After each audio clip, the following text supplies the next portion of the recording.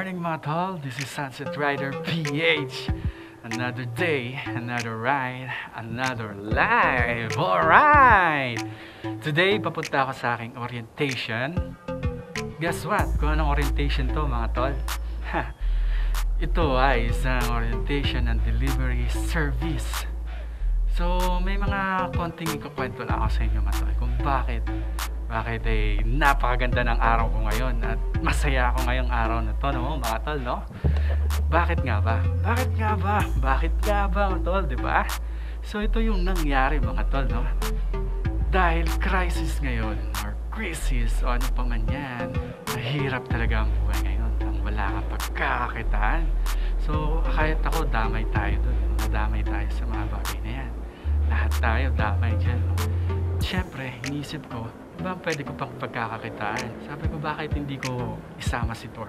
Kaming dalawa ni Tor, kumita. Which is, ito na nga, yung delivery service yung naisip ko. Dahil yun na nga, mga tol, nag-try ako mag-apply sa mga delivery service company. At naghintay ako ng mga tawag.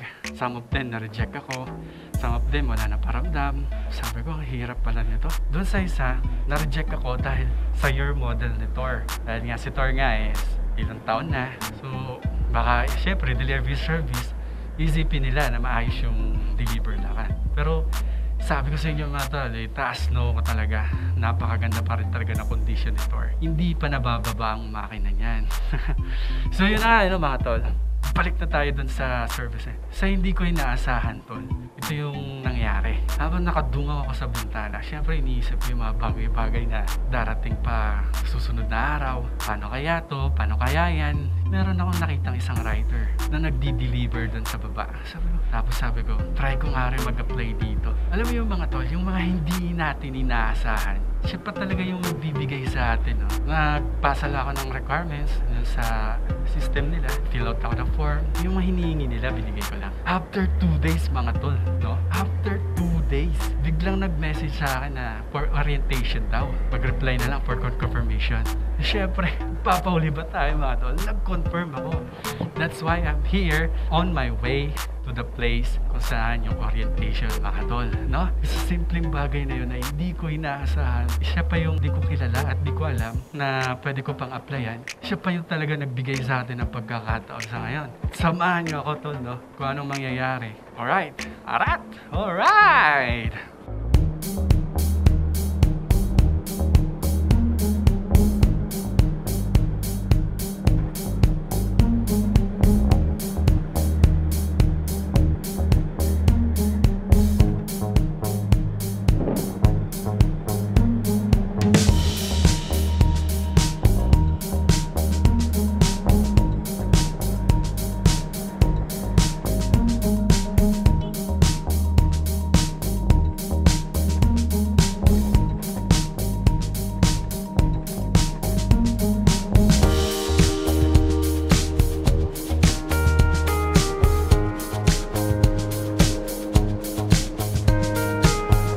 Pwede ba mag-park, sir?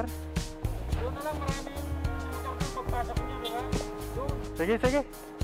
Tracker daw dito, sir. Delikado. Balik, balik.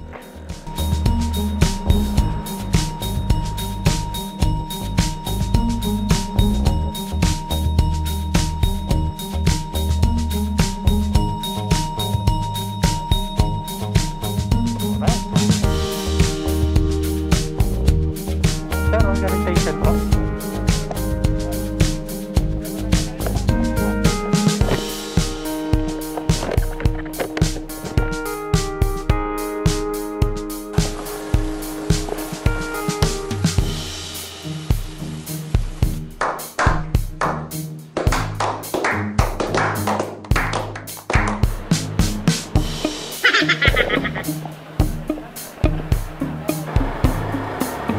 Oh my God! Wow!